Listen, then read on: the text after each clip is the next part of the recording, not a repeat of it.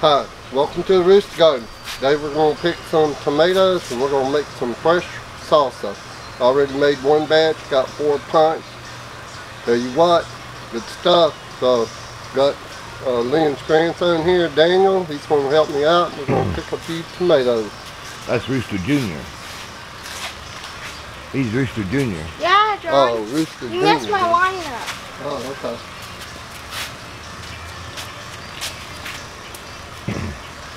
I'm not picking the tomatoes.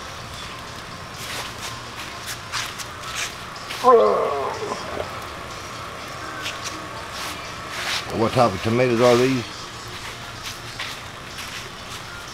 What type of tomatoes are these? Yeah. Do what? What type of tomatoes are these? Oh, these are the beefsteaks we're picking here. And then we got some Amish coleys we're going to pick. And then we got an Italian brand tomato over there that we're going to get a few of those. It's June 16th. We've got all these tomatoes. One batch of salsa, another sitting on the table. We do salsa, plus what we pick here this afternoon. We may end up making 2 batches of salsa tonight. We have to weigh them up and see.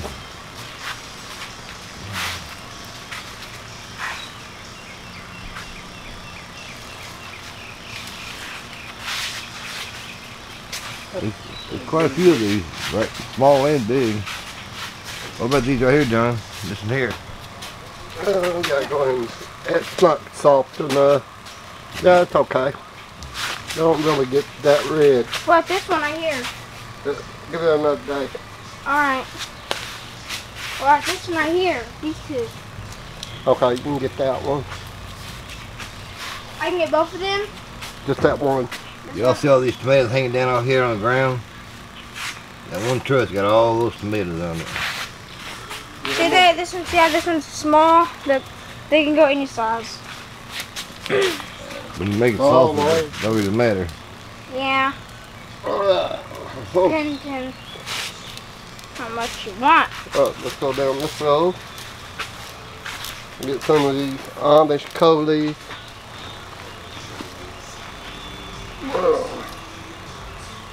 That one needs another day. It's still kind of firm. There's one right here.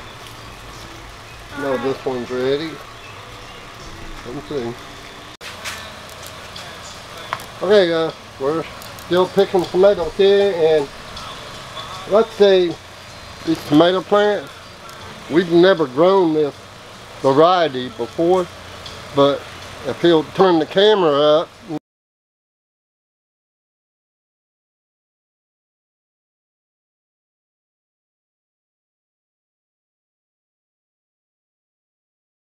can see that they're probably a good, I'd say 9-10 foot up there.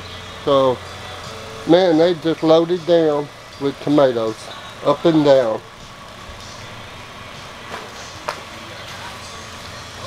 And we noticed that some of them, they don't turn red, they're kind of orange. And I picked one the other day, took it in the house, sliced it up. It was done. It was good. I ate it. What, this one right here? Yep. But they're pretty good sized tomatoes. Yeah, they're real thick and meaty, these are. They got a lot of meat in them. That's not ready yet, nothing, right? Those was weird coming out of the same seed pack right there. That's more of an Amish style, you know. Right. This one's shaped like a Roma tomato. Yeah, Roma tomatoes, I think, yeah. They're all the same different pack. shapes. I've never seen this variety before.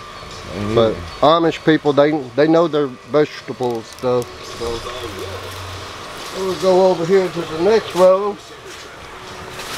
And these well, we still got some Amish coleys over on this side. We need to pick and get to on that side. Well, you see them better on this side. See them a lot better. See, here's one right here, soft, but they got that yellow color to it. Yep. But it's soft.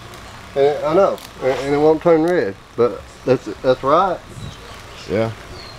Strange tomatoes, but they are good tasting tomatoes. So we'll go on up the road a little bit and check this out. Make sure we got everything. Okay, looks good. This is the Italian variety that Diane sent. There's one down here, right there, they are.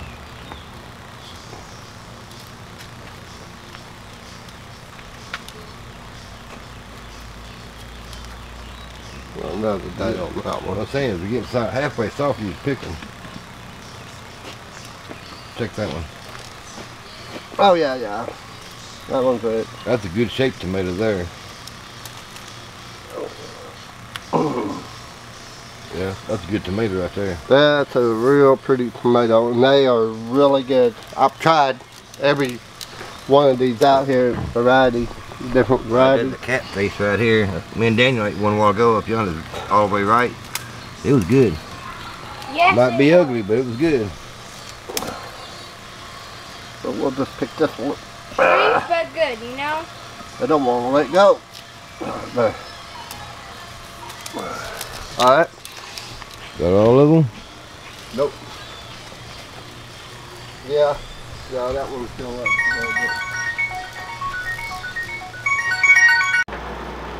Okay, now we're in the kitchen, and what we're going to do here, we're going to make salsa out of these here. It's about 2 days worth of tomatoes here picking. And that's a mix with beef steak, almonds coli, and there's probably one or two Italian in there. So these over here, we got to weigh these up, get them cleaned up, and these are going to be marked down in the book for shed wars. And over here is these brown.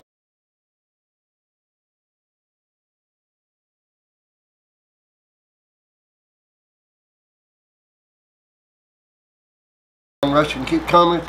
We can pick them like this, leave them in the house a couple days, and they turn like this. They turn brown on their own. Oh, but there's no difference in taste from a straight 8 and this. I mean, they are really, really good cucumbers. So probably make a few sweet pickles out of that. These over here, I went ahead and cut this branch off because they wasn't looking too good.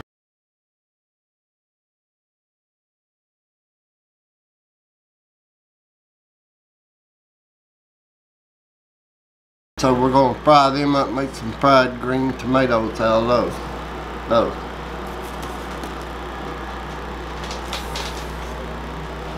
And then we got some kale over here, some dinosaur kale. So we're going to get this washed up, blanch it, and freeze it, and get it put up. But we need to weigh it too for shed wars. Tomatoes in the window, those are just for tomatoes in the window.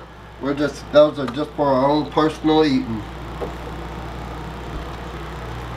And that's it for right now. So we're gonna get this going and see what we got.